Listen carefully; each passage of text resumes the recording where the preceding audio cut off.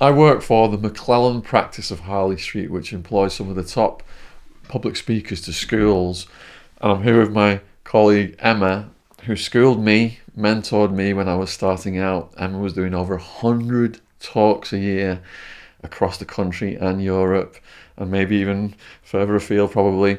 And she's really helped my career come along. Now, Emma did a TED Talk. When was that TED Talk? May of this year.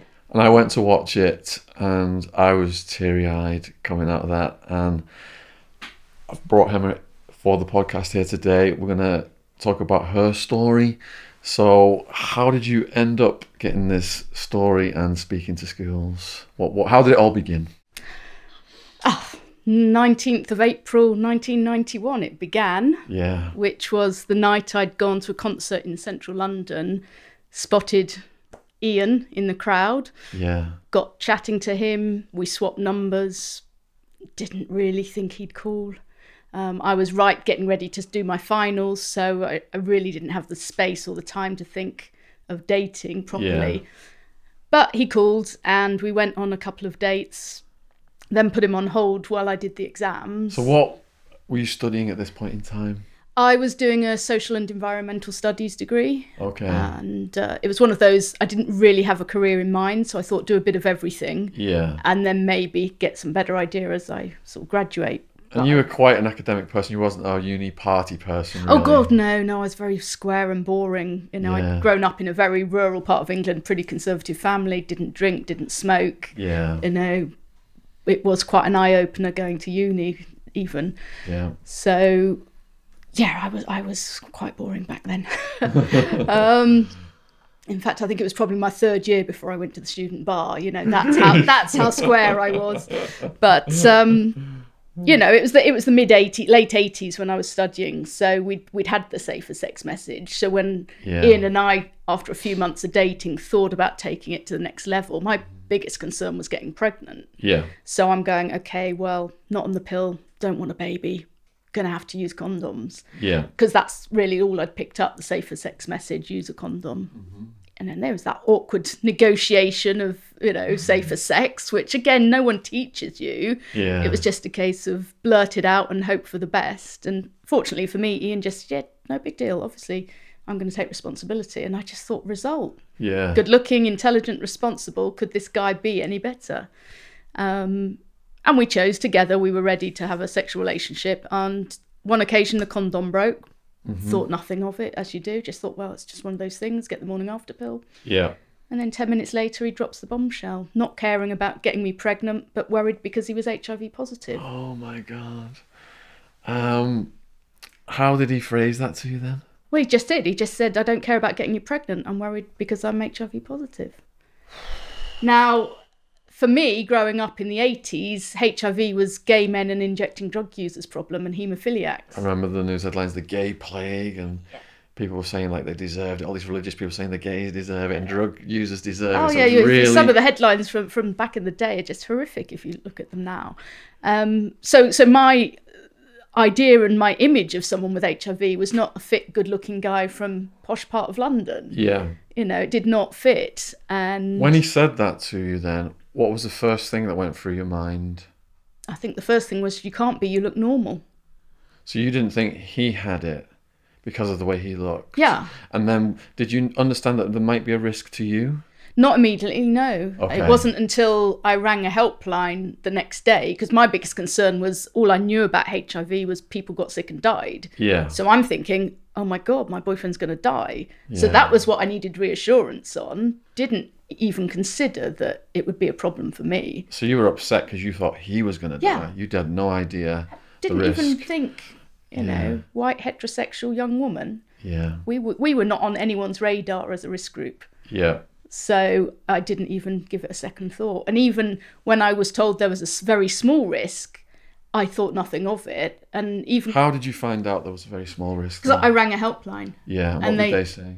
Well, they just said, well, if you've come in contact with your boyfriend's semen, that has the potential to transmit HIV. Yeah. So there's this very small risk. Yeah. But that's how they phrased it. And I just thought, well, it's, if there's a small risk, really, do I have to worry? No, probably not.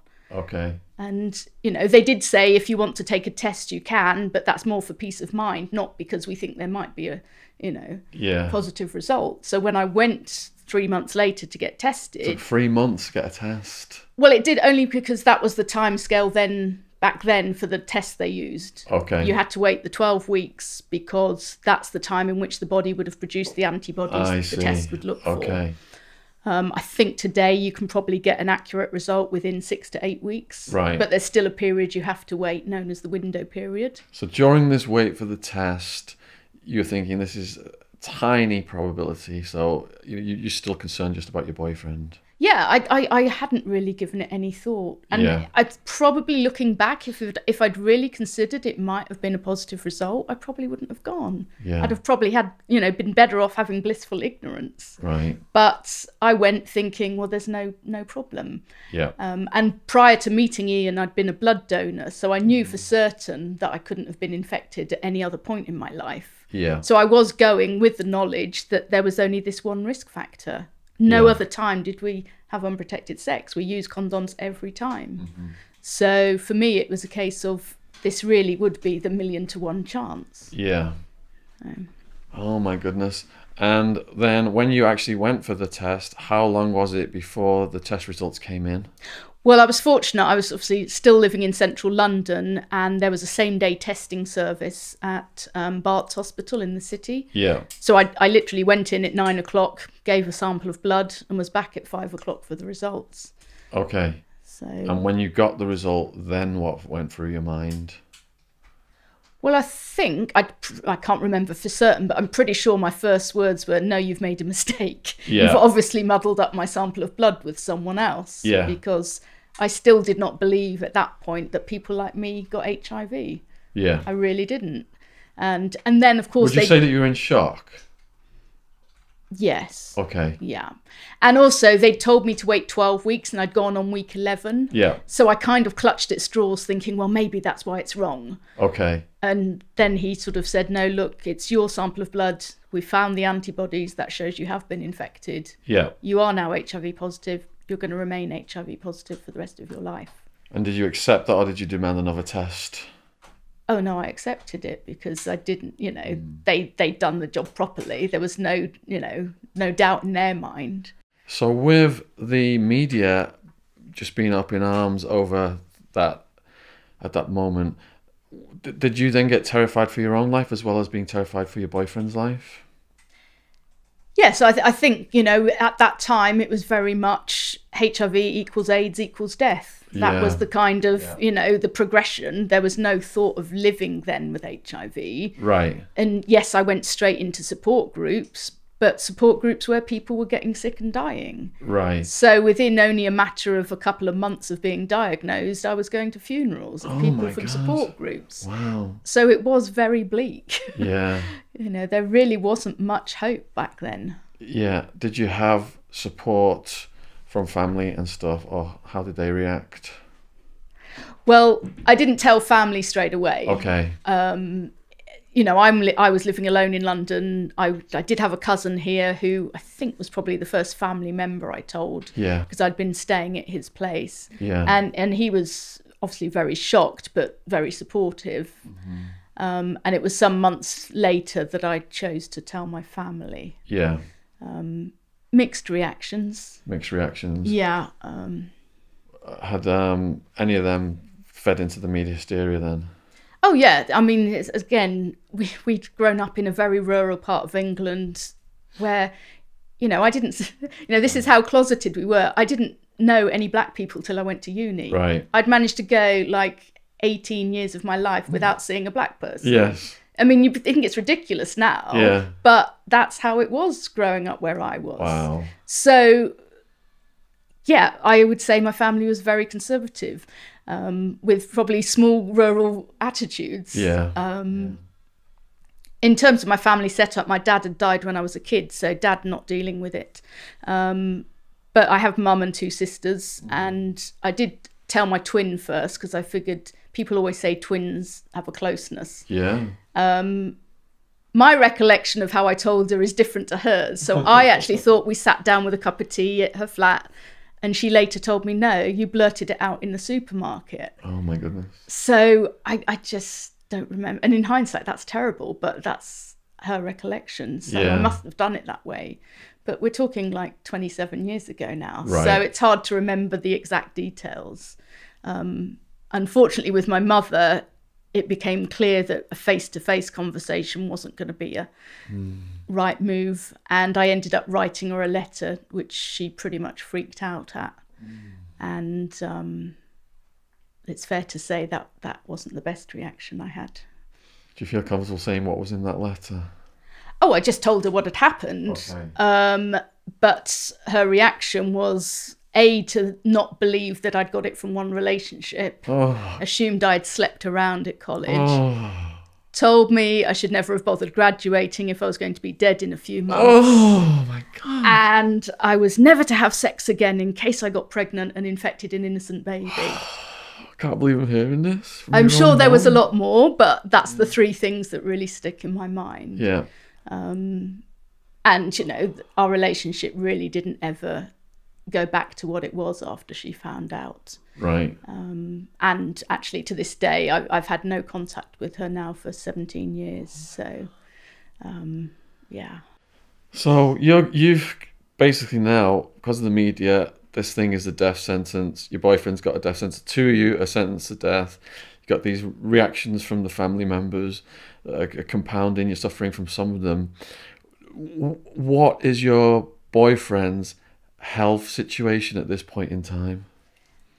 Well, I thought he was doing okay. Yeah. But actually, again, it's hindsight now. But what it became clear was that his immune system was starting to fail. We are talking early 90s when there really wasn't the treatments we have today. There wasn't. There was just one or two drugs at best. Yeah. And unfortunately, Ian was very much someone who was in denial about being infected. Really? Yeah. So he wouldn't go for health checkups, wouldn't take meds. And ultimately, the virus got into his brain, type of dementia kicked in. And, well, within 2 years of my diagnosis, he was dead. So... So you basically were taking care of him until he died then? Well, the last 6 months of his life he was in hospice care, so it wasn't me doing the caring, but I was visiting most nights after work just because he was someone I'd loved and I wasn't going to let him go through that on his own. He didn't have family around, so... It sounds like to me you're such a selfless person, because I think a lot of people watching this perhaps, and myself even, may have had a different reaction if I slept with someone and they had that and I didn't know it and they hadn't told me. I'd probably be having feelings of, even though I love the person, I'd probably be having feelings of anger and, you know, why have you put me in this situation? Why didn't you tell me? Was there a period that you started to... I used to say no, I had never had an anger phase, but there clearly was some anger. But I hold on to the fact this was not a deliberate act. Yeah. The safer sex message in the late 80s, early 90s was use a condom. Yeah. He used a condom every time. Right. One broke, that's an accident. Yeah. It had huge consequences, but nonetheless, it was and always will be an accident. Yeah. Now, clearly, you know, can look at it now and go, well, I wish he'd told me. And what would I have done? I'd have run a mile down the street to get away. Right. Because my knowledge of HIV then was very limited to what I'd seen on TV. Yeah. So his fear of rejection would have been validated. Yeah. Because that's exactly what he'd have got. So I understand why he didn't say anything. But when it's, you know, today it's a very different ball game. Today you can have unprotected sex as a person with HIV and you know you can't infect your partner if you're taking treatment. So we've come How does that work? I know, it's a huge leap forward.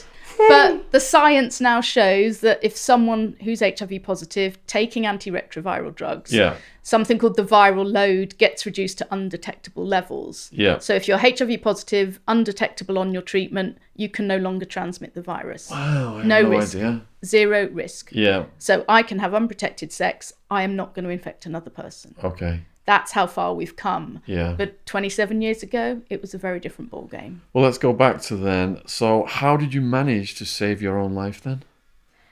I think several factors came into play. I chose not to take AZT, which was the very first drug available. I remember hearing about that on the news. Yeah, AZT did, do what it said, but it's huge costs in terms of side effects. Right. And obviously at that time, early 80s, it was developed. Very few women were in drug trials, if any. So I knew that drug had not had enough experience in females. So I was not going to touch it with a barge pole. Okay. I'd also seen people through support groups go onto it, get very sick and die. So in my head, I was like, this is poison. Yeah. I'm sure it gave some people a few more years. But for me, I just saw the negative sides. Top though, chemotherapy. So I chose not to take the early treatments, which I think played a part. Okay. Second thing is, rather than go on benefits, which a lot of people were pushed into, I got a job. Yeah. I gave myself something else to focus on. Yeah. So within 6 months of being diagnosed, I'd been doing some voluntary work within a couple of months of being diagnosed. And then I got a paid job in local government. And I stayed working for that first decade. And that's, I think probably contributed to why I kept going. And the doctors told you you've got so many years to live or anything like that? Yeah, the original prognosis was 8 to 10 years. So part of me thought, well, if I'm going to die within 8 to 10 years, I'll at least, do something with my life. So I just thought, at least I needed a job. I needed to pay, unemployment benefit then in central London was about 25 quid a week. Yeah. That went nowhere. Yeah. So it was a case of, I need money, get a job, work, have something else to focus on other than HIV. But also be aware that, at the time it was still a life-limiting kind of illness. So did you have to live a disciplined lifestyle, like no alcohol, eat certain foods or anything like that? No, I mean, I went through my what I call hippie phase of trying to live the healthy lifestyle. But, to be fair, I've never smoked a cigarette in my life and still haven't, and I'm nearly 50. So smoking was never an issue. Alcohol, I drink very moderately. Yeah. Not a huge fan of alcohol. Never done illegal drugs. So for me, there wasn't really anything to do other than try and eat healthily. Yeah. Now that worked to some degree, but I didn't really have to adapt my life very much to kind of be healthy. Yeah. And how did you cross over from that work world into the world of public speaking? Well, through my original support group, Body Positive, which sadly no longer exists, they had a youth group at the time, Positive Youth. Now, I was obviously... These are like kids with HIV? Well, it was 16 to 25-year-olds, that youth group. So I was only 22 when I was diagnosed. So I had, I was still in that kind of threshold. And through that, they often would get schools approach the charity and say, have you got anyone willing to come in and talk? Yeah. Well, of course, most of the support group were young gay men, and we were still really in the sort of era of the Section 28, and promoting homosexuality in schools was not on. What's Section 28? It was a government clause, a Conservative government, if memory serves me right, which basically banned the promotion of homosexuality in schools. Okay. It's obviously not in place anymore, but there was a lot of kind of fear around sort of allowing outwardly gay men into schools. Right. And so the support group, I would be the one often asked, can you go and talk to kids? Because A, you're a woman, B, you don't fit the stereotype of what someone's expecting of a person with HIV. Yeah. So I'd do the odd one of those for... Let's go back to the first time that happened then. Do you remember which school it was, your very first school? I don't actually know. Do you remember if you were nervous? Yeah, I would have been nervous, absolutely, because I had I was still kind of getting used to it, because I think it was probably within 6 months of my diagnosis. Yeah. So it was all still very new to me. And I had no idea whether I was going to get kind of spat on, or kind of kids run out of the room, or would the teachers shake my hand. That's the sort of era we were in. And I really don't remember how it went, but it must have gone well, because I remember sort of thinking I can do that again. Yeah. And in fact, what I had done before that was a couple of patient panels. Okay. My consultant at the time asked me to be on a patient panel where we were just educating doctors and nurses. Mm-hmm. And I think it was from that where a couple of people came up afterwards and said, look, it was so great to have a woman's perspective. That really changed my thoughts, that I thought, I've got to keep doing this, because people are still thinking it's just a gays, drug users disease. And if I can go, hello, it's happened to me, then we may kind of slowly chip away at that. I'll come back to schools in a minute, but just on that point you raised, did you have problems with people shaking your hands? Yeah.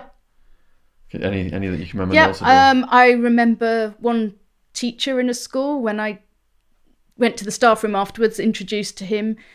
He shook my hand, no problem, and then said, "Oh, sorry, I wasn't in the talk. What was it about?" And I said, "Well, I spoke about HIV." And he said, "Are you a medic then, doctor, nurse?" And I said, "No, I'm a patient." And you could just almost see the colour drain out of his face. And his first words were, "Oh my God, and I've actually shaken your hand." And you kind of think, yeah, and? But in hindsight, for a joke, I should have gone, amputate now.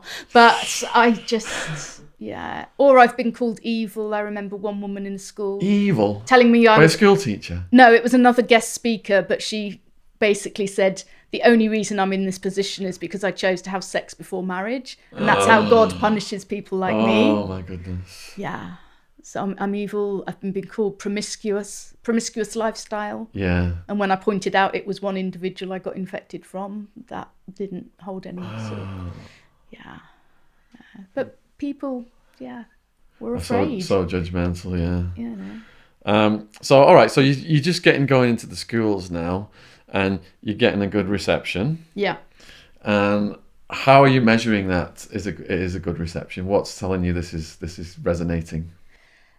Well, either emails afterwards from pupils kind of going, "Wow, I've learnt so much today," or whatever. Yeah. And as time's built on, it's the repeat bookings. It's people booking me a year, 2 years in advance. Yeah. Because they know, that I can do what they want me to do. And is there a common theme to these emails, or do they all have got their own individual stories? Oh no, they're all individual. I mean, in the early years, it would be very rare for any pupil to acknowledge they've either had someone in their family living with HIV, but I'm getting that now. I have pupils come up and share, teachers even come up and share. So I know things are moving slowly, but often in the early years it was that fear around, can I catch it from kissing? Those sorts of things. Today it'll be a variety of things, but they're still coming. And are there certain questions that they ask that come up over and over again?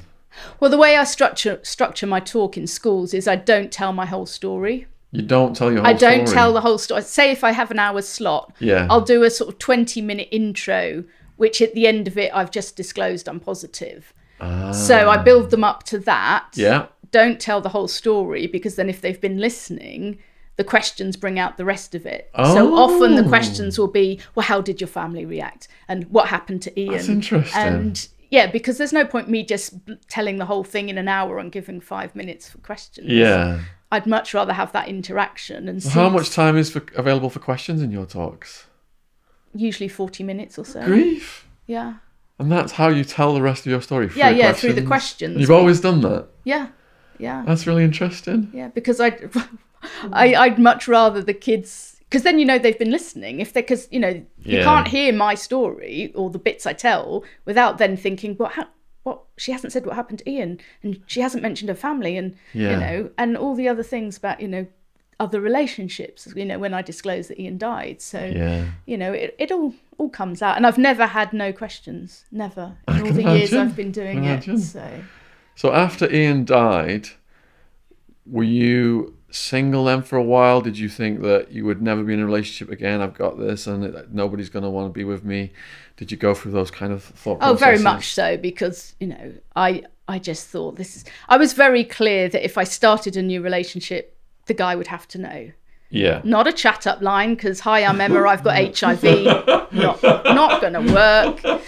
And how did that go down in the early days when you? Well, to be fair, I tried it once on a first date, and the guy went to the gents and never came back. Wow. So I figured this is not a first date conversation. Did you push it back to the second or third after that? Yeah, basically, because then people would say, well, have you had other relationships? Yes. Well, what happened? Well, he died. Oh, what did he die of? he had an illness. Was it cancer? You know, and you just end up kind of going, no. He had HIV. He died of AIDS-related pneumonia. And did you have to hold your breath and just... And then people would go, but you don't have it, do you? And then you go, yes, I do. And then it's really twofold response. It's either the, let's get out of here, run a mile, never want to see you again. Right on the spot they do that, not like... Oh, yeah. They you can physically see. I had, in the past, seen people physically move away, and you just kind of go, really? And then I thought, okay, I'll try dating in the support group. Because if we're both here because we know we've got HIV, that's going to be so much easier. Yeah. But in the early 90s, the vast majority of people in my support group were gay or bisexual men. Okay. So although I did have a nearly 4-year relationship with one of them, he ultimately decided he wanted to be with a man. Right. So I thought, okay, this is not going to work for me. So obviously I'll try dating in the real world. And, you know, it was hit and miss for many, many years. Yeah. You know, nothing long-term, nothing serious. And pretty much I had given up recently thinking, you know, it's just, you know, I'd survived to middle age. You know, it's hard enough starting dating in your 40s, let alone when you're middle-aged, HIV positive. And I just pretty much thought that's it. Yeah. And then out of the blue, someone who'd been a friend for many, many years wrote me a letter telling me he loved me. What? Yeah.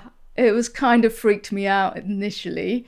In fact, he'd say I definitely freaked out because I just thought, you can't love me. I've got HIV, all the baggage. And, you know, and I do remember him saying, well, you know, we've all got baggage, so let's share the load. Prior to that moment, yeah, did you ever think this could end up in a romantic situation with this person, or was it a friend? No, he was just a good friend. I mean, he was married at the time, but sadly his wife died. So, you know, I just did not think it was, you know, anything more than that. I mean, obviously I was attracted to him because he was a nice guy and, you know, good. And because you both had deceased partners, you kind of understood what each grief had meant. Been through and with the grief. And, you know, and so we started dating and we were engaged within 6 weeks because, you know, we realised we will spend the rest of whatever life we have together. Yeah. And, you know, he's not HIV positive. And if someone had said to me 27 years ago, you'll end up engaged to an HIV negative man and you'll be able to have unprotected sex. That would have been a crazy idea. Absolutely unbelievable. But that's where we're at today. That's fantastic. You know, I feel very blessed that he's in my life and he's very special to me. Great. That's good to hear. Now, my average audience is young people. So to the young people out there who may be struggling with issues or thinking about their own sexual education, perhaps it's lacking in their school or wherever they are in the world, what kind of a message would you say to the people who are watching us today? In terms of protecting themselves? Yeah, in terms of what would your advice be to them? Well, make yourself aware of the reality of HIV today. If we're talking HIV, you know, condoms are still fantastic. Used correctly, not splitting, not coming off, HIV cannot get through a condom. Is it a myth that if you put 2 condoms on, it protects you more? No, that's a really dumb idea. Okay. Condom on top of condom, rubbing together, friction, that's not going to work. Right. Definitely. I tried that. That'll cause it to split, the friction. Yeah, but it's more likely to... Yeah, okay. I did try that initially because I thought that's got to be extra safe. Yeah. And I remember a health advisor saying that was the dumbest thing I could be doing. So you're making it worse. Yeah. Increasing your risk. One condom is all you need. Yeah. Obviously, learn how to use them correctly. Are there certain brands of condoms that have a better reputation for holding up? Not that I'm aware of, but obviously condoms have... well, certainly in the UK, have the British safety mark on them. I want to see that on it. So make sure you've got that. Make sure you're not using a packet that's out of date. Okay. Who knew that condoms had a use-by date? What happens if they're out of date? Well, then the rubber may perish much easier. Okay. You know, that's more likely to split or whatever. Yeah. So learn the basics about how to use a condom correctly. Yeah. That's one option.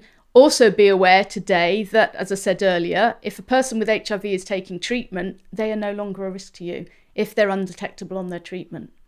So undetectable, untransmittable. So that lessens the risk if you happen to find yourself with a partner who's HIV positive. Yeah. Because the target is to get, 90% of all cases on treatment. I think the UK is getting close to that now. But obviously we have a situation both in this country and around the world where many people are undiagnosed. Right. They have HIV, they've been infected at another point in their life and have no idea. Yeah. I know in my case, had Ian said nothing when that condom broke, it took 12 years till I got sick. Right. So I always would say to someone, look at your life. Have you in the last 5, 10, 15 years, 20 years even, had unprotected sex? If so, get yourself a sexual health checkup. Yeah. Make sure you've got nothing that has gone undiagnosed for a starting point. And then obviously you're then making choices with information. You know if you have or haven't got an STI. Yeah. As I say, condoms used correctly. We are now in a position where we have drugs that can prevent HIV. Okay. PrEP, pre-exposure prophylaxis. Unfortunately, in England, PrEP is only currently available on a trial basis. It's not freely available on the NHS yet. Yeah. I hope in time that will be the case because PrEP works. We know PrEP works. But at the moment in England, on a trial, go to Scotland or Wales, you can get it through the NHS. Yeah. Or buy it privately. And it's a drug you take to prevent HIV transmission. I think there's a lot of misunderstanding as well around HIV positive and AIDS. So for people who are watching this who don't understand the difference, could you just clarify that? Yeah, HIV is the human immunodeficiency virus, not as someone once asked me or told me they thought it was highly infected vagina. Oh, gosh. So, human immunodeficiency virus, and HIV is present in bodily fluids. The only ones capable of transmitting the virus are blood, semen from men, vaginal fluids from women, breast milk from pregnant women. Breast milk even. Yeah, again, but that can be eliminated if the mother's taking antiretroviral drugs. Okay. But undiagnosed or untreated HIV positive women may pass the virus to their babies through breastfeeding. Okay. Any other bodily fluids like saliva cannot transmit HIV. I remember so many people thinking in the 80s, 90s, you could catch HIV from kissing. Yeah. No, you cannot. Never have done, never will do. These lips kiss Bruce Springsteen. I wouldn't have done that if there was any risk whatsoever. So, kissing safe. Oh, just as an aside, that was live on stage at Madison Square Garden in New York. How many times have you been to see Bruce? 69 now. Didn't you set a goal of, at your TED talk, did you say something about... Oh, I'm not allowed to die until Bruce stops touring. Yeah, yeah, basically. Oh, and if you're listening, Bruce, I'd love to come to Broadway, but... Yeah. So once infected, the virus targets certain cells called the CD4 cells, and they're all part of our immune systems. Left untreated, a person with HIV will see that CD4 count decline. Okay. So if I took a sample of blood from you, you're a healthy young guy, sent it to a lab, you'd expect your CD4 count to be 500 or well over 1,000 or higher. A person with HIV, over time, CD4 count declines. Drop below 200, then you're vulnerable to a whole range of other illnesses. That's when they enter. Fungal, viral, bacterial infections, even some forms of cancer may develop. Right. And it's those opportunistic infections like PCP pneumonia, which is what Ian died from, that get the label AIDS. Okay. So AIDS itself doesn't exist. There's not an illness called AIDS that you can catch or develop or die from. It's just the label given to all these other illnesses you may develop. If you're fortunate enough to have access to antiretrovirals, you're unlikely to develop the traditional AIDS-related illness today. Okay. If you were to get pregnant then, what's the risk for your baby? 0 today. Really? An HIV-positive woman can have a child at no risk of transmission, Agreed. providing she stays on antiretrovirals through the pregnancy, doesn't breastfeed after the baby's born. At birth, the baby may still test positive because it inherits the maternal antibodies from the birth process. Within 12 months, 18 months at maximum, the baby will not have the mother's antibodies and will not be infected themselves. I see. So actually, say here in the UK, mother-to-child transmission is as low as 0.1% risk. It's about 10, maybe 20 babies a year in this country are born and stay positive after 18 months. Very low risk. And over the years, has the sexually transmitted disease landscape changed such that there are other things that are more threatening to young people now, that are more that they could more likely catch, that perhaps are not as life-threatening as what you went through? Well, yes. I mean, HIV was always the sort of least likely to be caught by most young people. Yeah. But obviously, you know, chlamydia rates, gonorrhea, syphilis, they're all haven't really declined over the years, maybe small drops. But now we're seeing sort of rises again in certain STIs, particularly amongst gay and bisexual young men. So what is chlamydia? So it's an STI. I'm not very good on other STIs. HIV is my bag. Right, okay. You got no gory details? No, I'd have to refer you to other places for other STIs.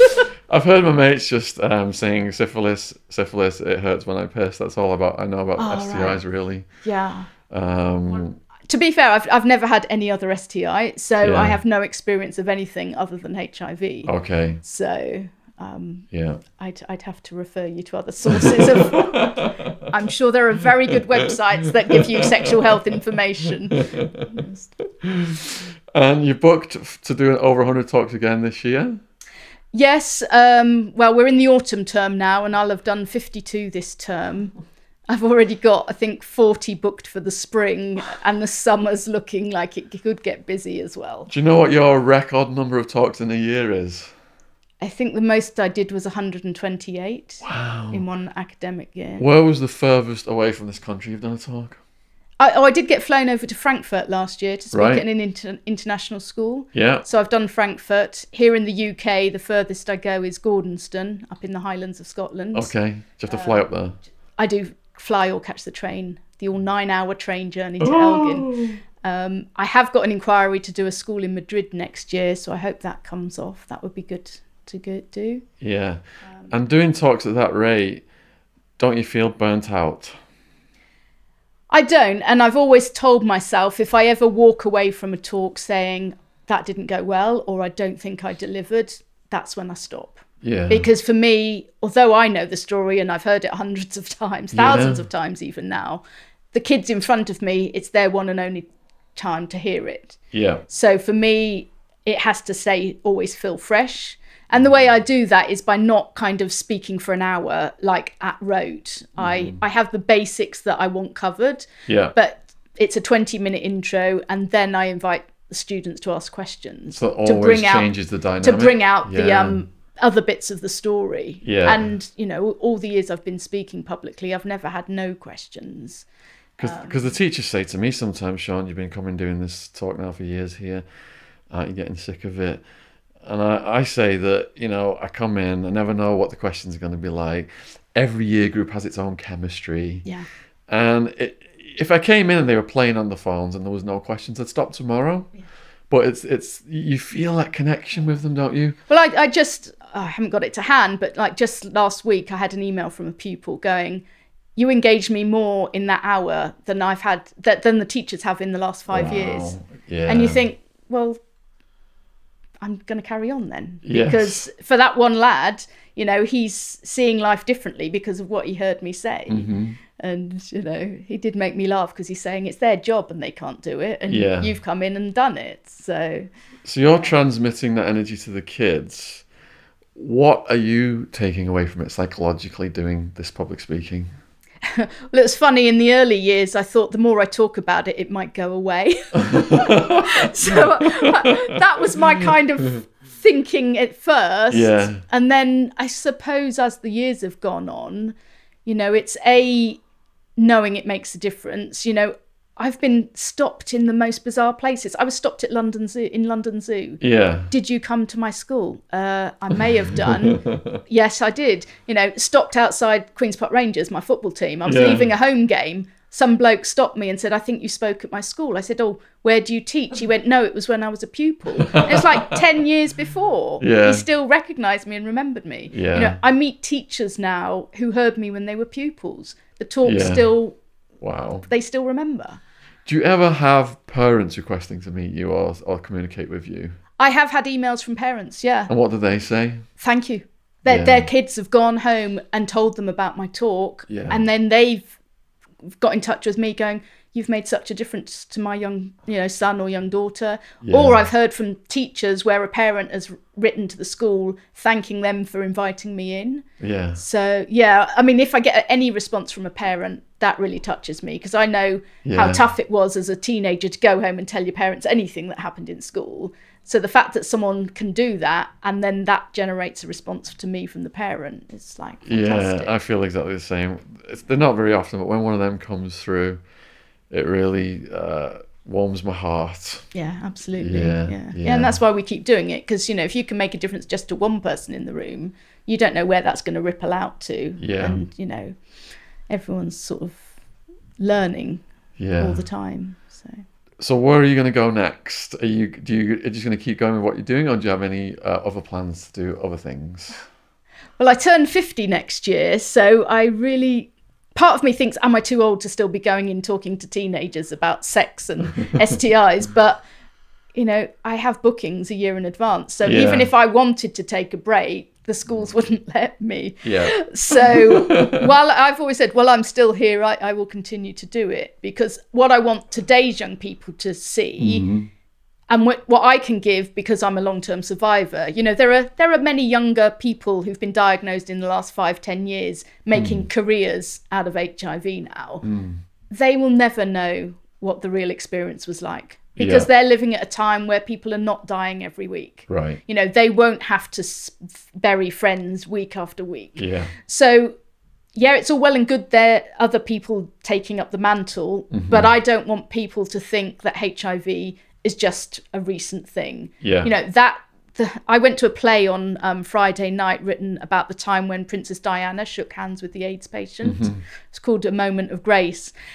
And it captured those early years. And what I don't want today's young people to realise is that HIV is, just a couple of pills. Yeah. It's not. Many thousands died, and the long-term survivors went through that cumulative grief. They wear the scars, you know. Even after all these years, you can have a conversation with someone from that early time and, you'll be in tears within 5 minutes because that hurt is still there.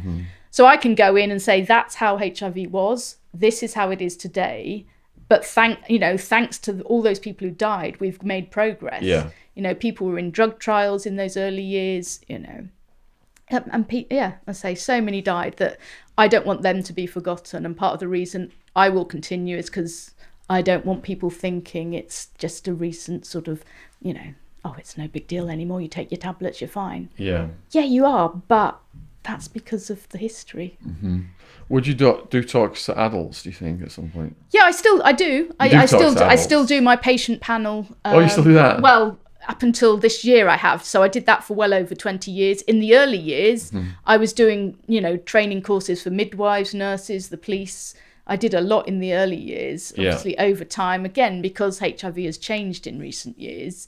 There perhaps isn't that fear that needs to be addressed through training as much.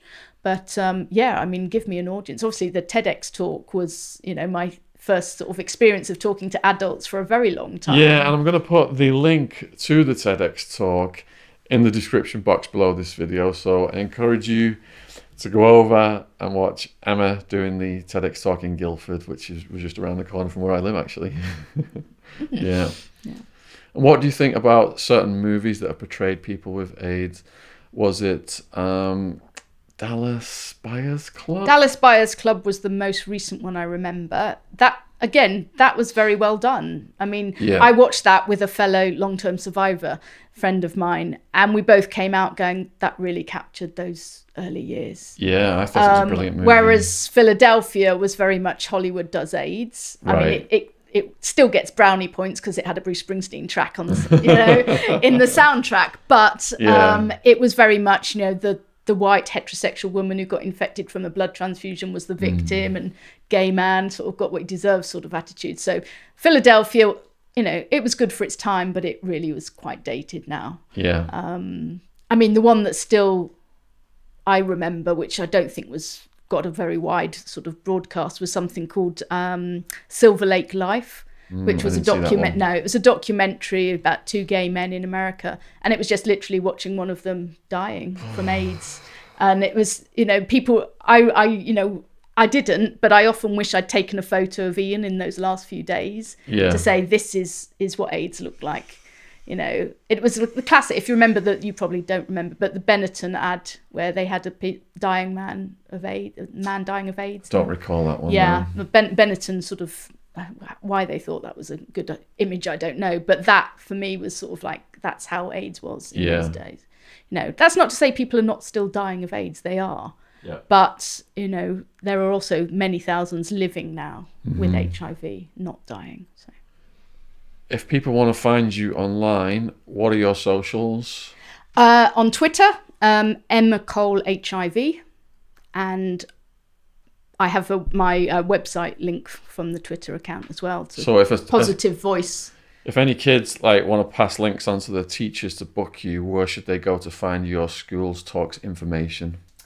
On my website, so that's positivevoice-emmacole.co.uk. Okay, I think we can find it and put it in the link underneath. I'll definitely have all these links in the description box. And I've seen Emma talk. I'm telling you, if you can get her in your school, if you're lucky enough to get her in your school, you're in for a treat, and there's some really valuable lessons in there as well for the students. So is there anything else you would like to say to people watching this on YouTube? Well, thanks very much for listening, and I hope you learned something from what we've had to chat about today. Cool. Yeah. Hope you've enjoyed this. Please put your comments below. Let's give Emma a hug before we finish. Thank you very much. You're welcome. Yeah, you're welcome.